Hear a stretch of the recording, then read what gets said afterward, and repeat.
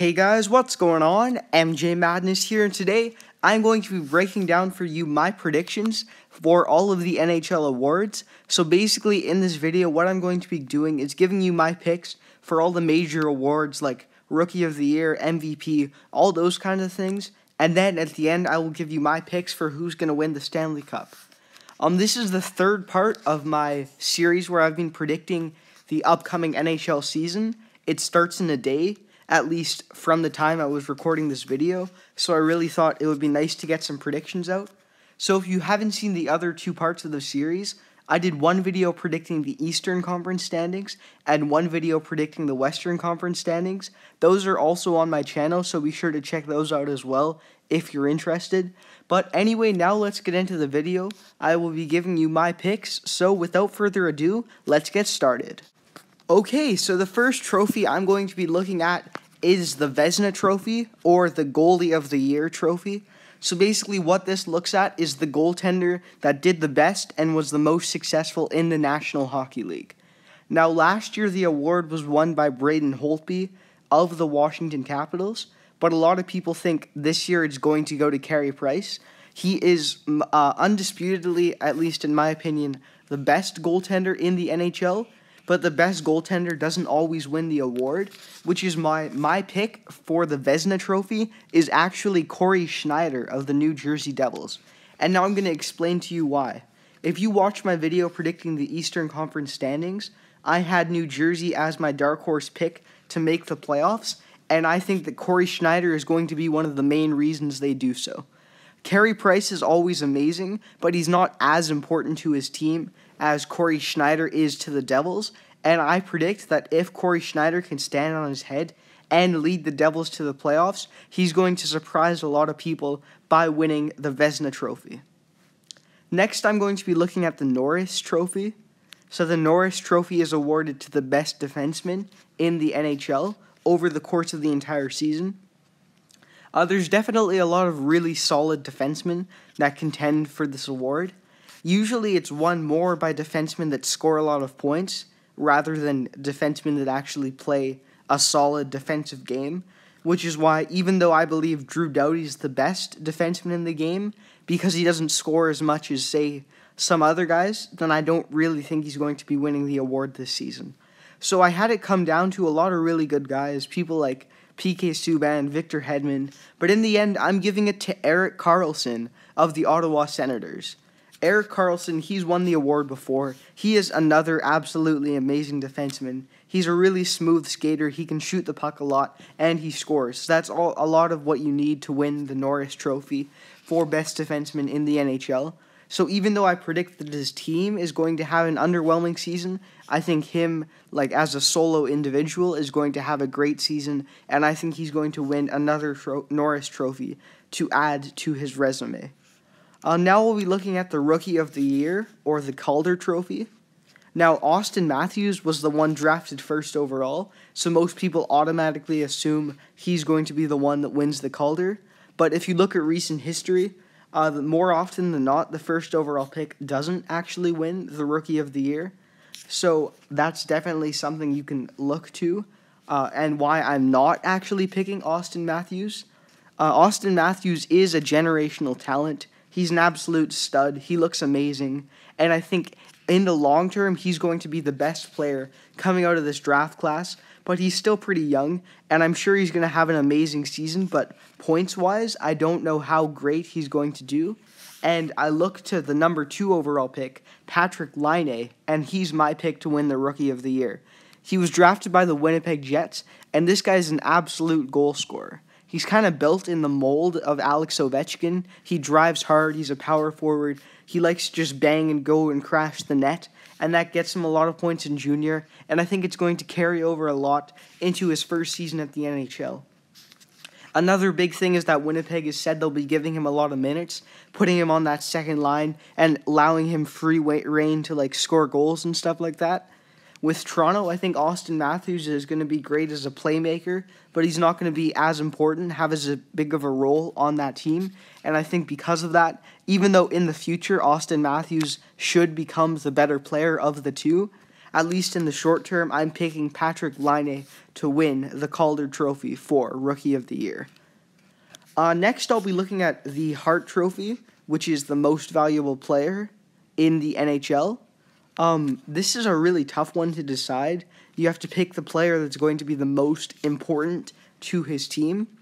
So even though maybe Sidney Crosby is one of the best players, because there's so many superstars around him, he's not necessarily the most valuable, because Pittsburgh could still do well without him. It's the same with what's happening in Chicago, right? Patrick Kane's amazing, but he has another top 5 player in Jonathan Toews, so his skill is being kind of held back a bit for winning that MVP trophy. So that's why my MVP, probably the most surprising choice for a lot of you, I am going with Johnny Gaudreau of the Calgary Flames. Now, he actually just signed a new contract today, the day before the season starts. They left it a little late, but they signed him for 6 years at $6.75 million, an absolute steal, in my opinion. Last year, he was number 11 for points scored, and I think this year, if you watch my Western Conference preview, I put the Flames as a surprise playoff team, and I think he is going to be the main reason that team gets into the playoffs, and because of that, I predict him to be the most valuable. He just has so much skill. He's so young, so talented. I really absolutely enjoy watching him play. He's a great generational player, and I think he's going to be really solid this year for that Calgary Flames team. They have a lot of really good pieces around him. TJ Brodie, Mark Giordano, Sean Monahan, Michael Backlund, Dougie Hamilton, Brian Elliott, and net. All of those guys are extremely solid, but none of them are really superstars, meaning Johnny Gaudreau is going to need to be that big reason that Calgary gets to the playoffs. And I think if he can have that amazing season and score his way into leading Calgary to a playoff berth, then definitely he's going to be my dark horse pick to win the MVP. And the final award I'm going to be talking about before my Stanley Cup picks, I'm going to be looking at the leading scorer in the NHL, or the Art Ross. Now for this one, I'm looking down to the teams that I said would really do extremely well this season, the Dallas Stars, and I'm going with Jamie Benn.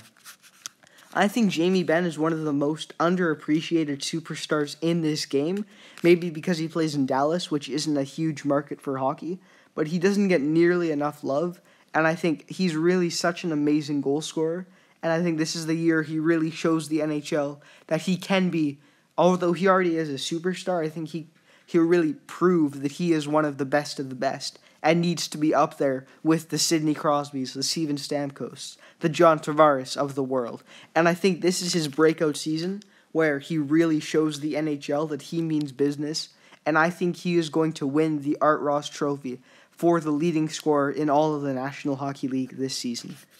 And now the moment most of you have been waiting for, I'm going to be giving you my take on who is going to win the Stanley Cup. Now again, in my predictions video, I noted down the teams that I think have a legitimate shot at winning the Stanley Cup. Out of the Eastern Conference, I think it's a 3-horse race between the Pittsburgh Penguins, the Washington Capitals, and the Tampa Bay Lightning. In the Western Conference, things get a lot more open, as I saw at least 6 teams that I think could realistically be winning the Stanley Cup, or at least getting into the final. So I went with the 3 California teams, the San Jose Sharks, Los Angeles Kings, and Anaheim Ducks. And then I looked at 3 teams from the Central Division, the Chicago Blackhawks, the Nashville Predators, and the Dallas Stars. So I think there's 9 teams that really could have a shot. But in the end, I had to narrow it down, so I looked at various factors and finally decided which teams I think are going to represent their conferences in the Stanley Cup final. So actually, what I'm going to be doing is giving you my Western Conference final and my Eastern Conference final. So I'll be naming you 4 teams and then telling you who I think is going to move on from there. So in the Eastern Conference, I'm going with the Tampa Bay Lightning against the Washington Capitals in that final series. I know a lot of people think the Pittsburgh Penguins can do it again. They just won the Stanley Cup. But there's something kind of called Stanley Cup hangover. I think that's going to affect them a lot. They lost some key guys. Sidney Crosby's out with a concussion for the first couple months of the season. And I think overall, they're still going to be great this year, but I just really like the teams in Tampa Bay and Washington, and I think they have more scoring, more depth, and more all-around talent, and I think those are going to be the two representing the Eastern Conference. But in the end, in a series between those two teams, I think it's going to be a big battle between the two superstars, Steven Stamkos and Alex Ovechkin, and I give the edge just barely to Alex Ovechkin. And then you look in net and in goal, and you have another two superstar goalies, Ben Bishop and Braden Holtby. But in the end, I give the edge again to the Washington Capitals with Braden Holtby, the reigning Vezina Trophy winner. So because of that, I'm picking the Washington Capitals to represent the Eastern Conference in the Stanley Cup Final. Now heading over to the West, probably a surprise pick for a lot of you, but my Western Conference Final prediction is between the Nashville Predators and the Dallas Stars. Both of these teams, I think, have elite scoring defense, pretty solid net minding, and they also have some really good scoring as well. So when you look in goal, Pekka Rinne of the Nashville Predators is one of the better goalies in the NHL. And Dallas Stars, they have a pretty solid tandem as well, with Antti Niemi and Kari Lehtinen. They didn't play great last year, but I predict they bounce back and really help the Stars out. On defense, Nashville has probably one of the best groups in the league. They just brought in PK Subban in an absolute monster trade this season, one which was an absolute steal for Nashville, by the way. But they can add him to a defense that already includes Roman Josi, and I think that pair of Josi and Subban, assuming they play together, will be among the best in the NHL, and that's really going to help them out. Dallas's John Klingberg on defense, he is another young superstar, and he's extremely talented. He's really going to have to step up and lead that back end because there's not really too much depth behind him. But I think he should be enough to keep Dallas at least a solid, mediocre, middle-of-the-pack defense, and then they can rely on that crazy offense to score their way out of games. As I've mentioned before, Jamie Benn and Tyler Seguin, those are two of the best players all around in the NHL, one of the best duos, and they make an absolutely monster first line that's extremely scary for anyone to play against. But then on that second line, they have Jason Spezza and Patrick Sharp, people who on most other teams in the NHL would be playing on the first line. So that's a really scary lineup for the matchup game with Nashville. But again, Nashville's offense isn't really something to shrug off as well, because Nashville's got some pretty solid players up there. Philip Forsberg's extremely talented. They just brought in Ryan Johansson last year with that trade for Seth Jones. And, they just got an all-around pretty solid lineup. James Neal's good. They got some veterans like Mike Ribeiro, Mike Fisher. And it's definitely not that bad. I just don't think it's going to be able to compete with the offense that Dallas has. So even though I give Nashville the edge on defense and in goal, in the end, offense wins championships, at least in my opinion, and I'm predicting Dallas is going to blow Nashville out and find a way to advance to their first ever Stanley Cup final. So then, in the Stanley Cup, my prediction is that we got a game between the Washington Capitals and the Dallas Stars, two extremely great teams. The Stars have a bunch of superstars on offense, as I mentioned before. Seguin, Backstrom, Spezza, Sharp, but then the Capitals have so many great guys as well. Backstrom and Ovechkin are another great duo that lead that first line. Then Evgeny Kuznetsov has really shown that he's an elite scorer. And I think this is the year Andrei Burakovsky, he surprises a lot of people and breaks out to become a really great secondary scorer for the Washington Capitals. So in the end, I think the offense is pretty evenly matched here. And then I look back on defense, and again, it's pretty solid for both teams. I'd give that maybe the edge slightly to Washington, although it's definitely close. So at least at that point, I'm thinking they'll be pretty solid and pretty evenly matched. But then I look to a thing that's mostly a determining factor for me, goaltending, because goaltending can really shift the way a game goes. And I just look at what Dallas has in net, and Kari Lehtinen and Antti Niemi, while they're decent, they don't really inspire confidence, and I'm not sure they can hold up over an entire 7-game series after they've played through the entire regular season. And they can't, and Dallas won't be able to rely on that offense when Washington can match it with their superstars as well. And then in Washington's end, they have Braden Holtby, as I said, the reigning goalie of the year, Vezina Trophy winner, best goals against average in a long while. He tied the single-season wins record for a goalie. He is an absolute monster in net. One of the top 3 goalies in the NHL right now, I'd say. Maybe top 5, I'm not sure. And I think in the end, he is going to be the difference maker. And I predict Washington will win the Stanley Cup, beating the Dallas Stars in 7 games. Okay, so that's going to do it for me. Those are my predictions for the NHL awards, at least all the major ones. And then, again, my Stanley Cup prediction, I think it's going to go to the Washington Capitals over the Dallas Stars in 6 games. So you heard it here first. If it does happen to actually take place, you can look back at this video and look, I said it like 9 months early, so there you go. I don't know, knowing me, my predictions are usually completely wrong. Last year I picked the Ducks to win the Stanley Cup, and that didn't really turn out so well. But who knows, I thought I may as well throw down my Stanley Cup picks just in case and give you kind of my reasoning behind them. So that's that. And then this wouldn't be an MJ Madness video without me asking you for your opinions. So please let me know down in the comments below, who do you think is going to win the Stanley Cup in this upcoming NHL season? I love hearing your thoughts, and I love hearing your reasoning behind it as well. So again, let me know in the comment section. Give me your prediction, and maybe in how many games as well, because I love hearing that from you.